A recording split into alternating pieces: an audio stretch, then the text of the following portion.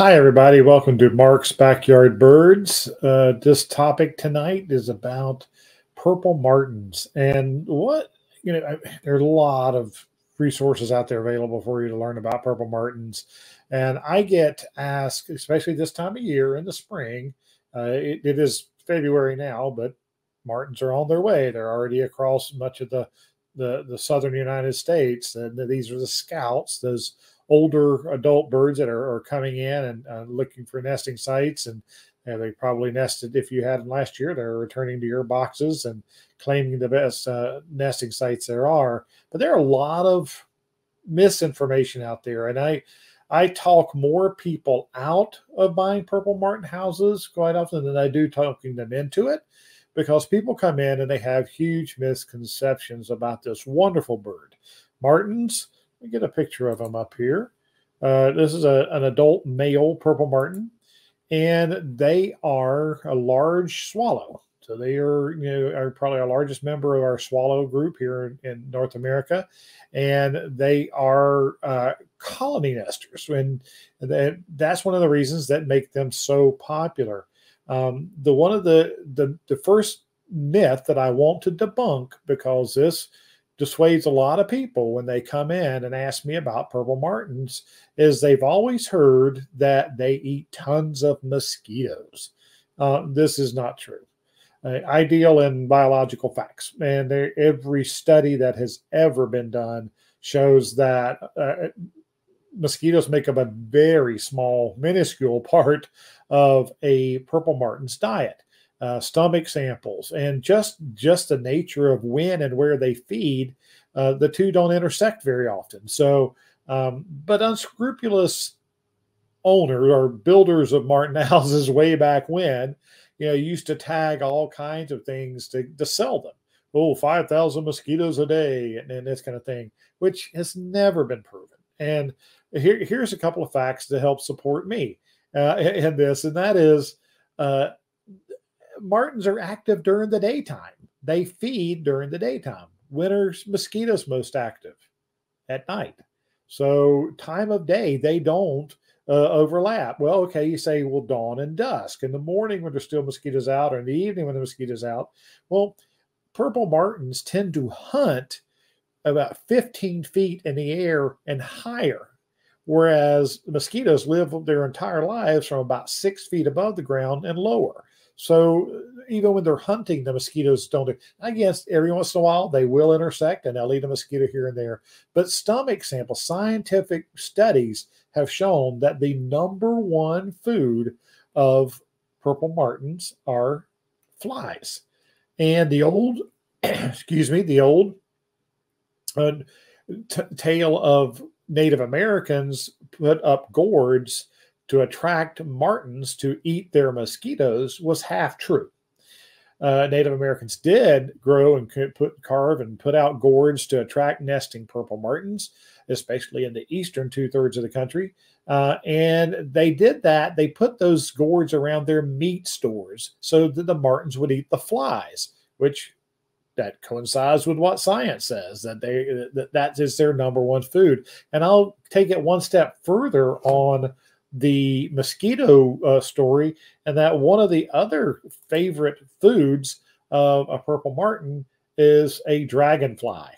And dragonflies are major consumers of mosquitoes. So not only do they not eat mosquitoes, they actually eat one of the major predators on mosquitoes. So when people come in and it would be much easier for us to say, oh yeah, they eat 5,000 mosquitoes a day. Go ahead and put that house up and buy it from me, spend your money and put it up, and then not be happy. But I don't do that. I cannot, and I will not give out poor scientific facts. So they don't eat mosquitoes, but they're very beneficial. People who have cattle and horses and livestock, where flies are predominant because of all the droppings, they love purple martins because they eat large amounts of flies. They eat other insects too, flying insects. But no, the mosquito, I wanted to get that one out of the way right off the bat. The other reason I talk people out of purple martin houses is because really nothing, you you can't have any trees or things, structures as tall as the house within about 40 feet all the way around. So this is a Martin house, the Martin Gourd set that we installed several years ago. And this open area is perfect for martins. And of course, they love the power lines to perch on, and they own of course, they'll do it on the poles and stuff too. But most people have too many trees in their yards. So when they come in and I ask about the martin houses and we talk about their yard and if they've got trees, I talk them out of it. I've had customers come in a year later and go, I don't know if you remember me, but you did the strangest thing. About a year ago, you talked me out of buying a $400 purple martin and pole setup. And he said, when I left here, I thought, well, that guy's kind of interesting. But then I thought, you know what? He was honest with me, and he came back and he bought a whole bird feeder pole setup and everything. So I feel like, give out facts, and that's what this YouTube channel is all about. We want to give you the good facts. So purple martins like wide open spaces. One of the things that happens, people put up a martin house in a wide open space and they let the trees grow up. And then the martins leave and they don't understand why they left. But they like those wide open flight paths into their boxes. So make sure you got good wide open spaces. But we're going to go back to the male purple martin. Beautiful, all dark, purplish, black color. But that very, very short bill. When they open their mouth, it's almost they open their whole face whenever they're flying and scoop up insects in there. And then, when we talk about mosquitoes, somebody once made the analogy that, okay, when you're at the buffet line, are you going to pick up, 27 little grains of rice or tiny pieces, or are you going to grab one big chicken leg? And that's, versus a dragonfly versus a little tiny mosquito, it makes sense they would go for the bigger prey there too. So, and then here is a female purple martin. They not as attractive as the male, but of course, that sexual dimorphism where females can't be as showy and as bright, and they have to camouflage the eggs and things like that. So this is a female purple martin. And these pictures start out with these pictures of these gourds because another question that gets brought up from time to time is I've heard that starlings won't nest in gourds. Well, I wish that were true. Starlings are major nest competitors for purple martins. The 2-inch diameter hole of a purple martin house is perfect for starlings to fit in. And so in a lot of areas, people put up martin houses and the starlings attack and they run the martins off and they outcompete them. But they have those round 2-inch holes.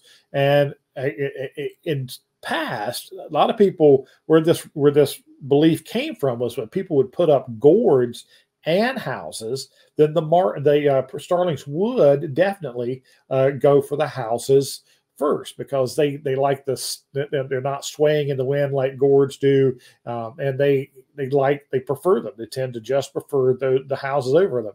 But boy, if you only put up gourds, starlings will attack them. So how do we defeat the starlings? And we've come up with a lot of things over the years. One of the main things, of course, are the different size shaped openings to the gourds and to the houses. First is the half moon crescent shape, and this is a modified version of that. They call this the M, or the modified door opening, because starlings were starting to figure out the crescent shape for some people, and so they came up with this kind of design so the martins can scooch in and hold their wings out and they can get through this door. And it's important whenever you're talking about a gourd especially, is that hopefully it has porches on the inside and the outside. So it's easier for the adults and the babies to navigate in a situation. And you may ask, what are these silver bars on here? The #1 predator on purple martins are great horned owls. Great horned owls are horrific on martins. They land on the boxes or the gourds at night and reach in, grab them, and pull them out. And these are anti-owl bars on here on this gourd, and it helps keeps the owls from being able to negotiate it. Now, the way they've negated the great horned owls in the box world, it is, you see the crescent-shaped doors on this house, but the way they get around the owls here is they're making the compartments deeper. The old traditional Martin house boxes are about a 4 by 4 inch compartment. Owls can reach in there and grab the babies, grab the adults, and they can kill them.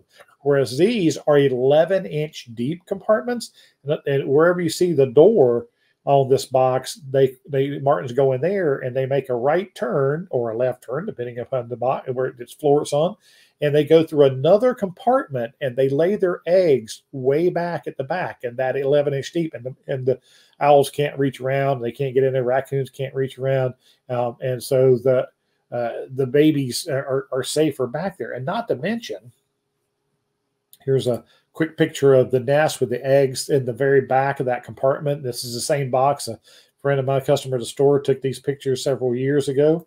And those are the eggs, and showing those cut green leaves and grass that the martins, and of course they use mud in the bottom as well inside their houses. And then I was going to show you this. This is a good example of how show you how that 11-inch deep compartment works. The door is on one side, and then they go back and lay their eggs in the back. But as the babies grow and they get older and they larger, they expand in these 11-inch deep compartments. They have more room to spread out, and they're not so packed in. So what we find in these sweet boxes are that they lay more eggs, hatch more babies, and fledge more young. So people think, well, the 11-inch compartment, I can't have as many nests. Well, believe me, male martins don't want to nest right beside another male martin if they don't have to. So these sweet boxes really work. They give those males the privacy they want, the distance from another male, but also they have more success with the number of babies and things that they can have in there. And it's a win-win for them. Another rumor I've heard many times is that, well, metal houses are just too hot. That is not true at all. These are aluminum houses, and they have the reflective roofs on them. They have an attic space, if you will, in there, or the hot air can get trapped. They have proper ventilation. You can see the cuts on the front where air can ventilate through there, and there's holes up in the door tops of the doors where air can ventilate. So the white alumina and the aluminum color both reflect a lot of the sun's energy, and they have to be in wide open spaces, so they're going to get out in the open. And even some of the companies actually put insulation in the roofs of their houses inside to help protect them even more from the heat from the sun and everything. So, but aluminum boxes are by far a better option. They're cooler than plastic, they're cooler than wood. So the cast aluminum are definitely the better boxes to go with. Now, with them coming in, we have Purple Martin. I'll put a link in the description below, but we have the scout maps that are coming in and showing where the birds are arriving. Like I said, all across the southern U.S., they're starting to arrive there. Well, one of the rumors is I have to have my box up by the time the scouts get here. And that is, again, not at all true. Remember, those scouts are those older adults, and they're getting in here early. And harsh weather can hit and hurt those birds and all. But if you haven't gotten your martin house up, or you want to put an additional martin house up this year, you don't have to have it up by the time the scouts get back, because the martins will continue to arrive all the way through. One year, John and I put up a martin house on June 1st here in the Kansas City area, and we had a nest in it on June 2nd.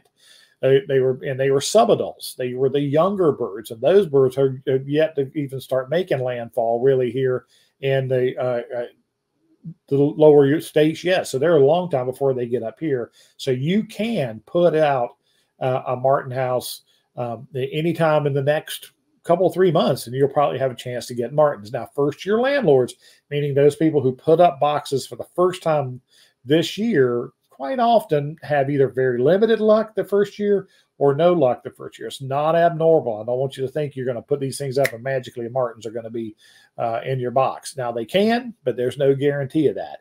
They are wonderful animals. They absolutely are entertaining, the chatter they make and the flying around, and people love them. They're very social animals. And it's been proven that The martin houses that are within 100 feet of a human dwelling actually have more success than ones further out than that. And part of that, of course, is that they probably are better maintained, and the house sparrows are continually kept out of there. The starlings are kept out of there.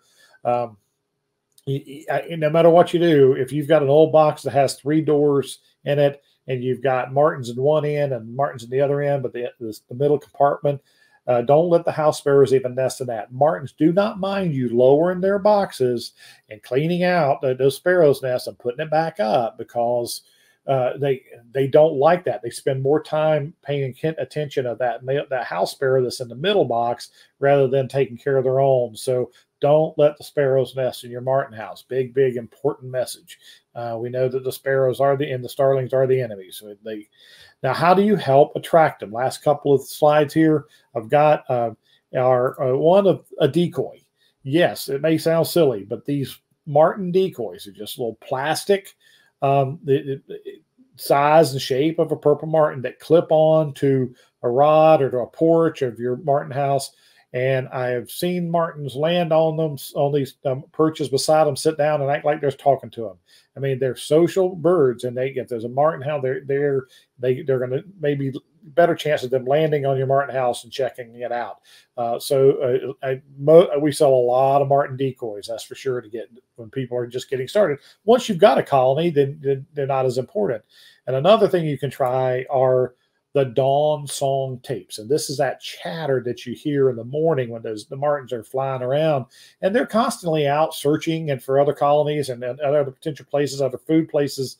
And for people who have never attracted them, they usually put your little speaker out the window in the mornings and play these dawn song tapes, and it can attract those martins that are flying around freely, and they maybe get them to land on your box and check it out. So those are 2 very commonly used practices to try to get martins in for the first time. The purple martin, one of America's favorite songbirds, especially one of America's favorite nesting songbirds. So it's always a great topic. And in the springtime, like I said, for here, the average return date for Kansas City is about March 10th. But then they start pouring in after that. Every time we get south wind, the martins start coming in. So we've got a lot of very dedicated landlords. We've got some other videos out there about helping them through really cold stretches in the spring when they arrive. You might want to check out. But if you're thinking about getting into purple martins, I recommend it if your habitat is good and you're willing to put in a little extra work, because these are, you do have to maintain these boxes and keep those sparrows cleaned out and the starlings at bay, and get those martins can take over and get control of your nesting structure. You want to do that. So they'll reward you because they're just fantastic birds. So thank you guys for tuning in. Give us a like, give us a share, send in ideas for future programs. Until then, come by, let's talk birds.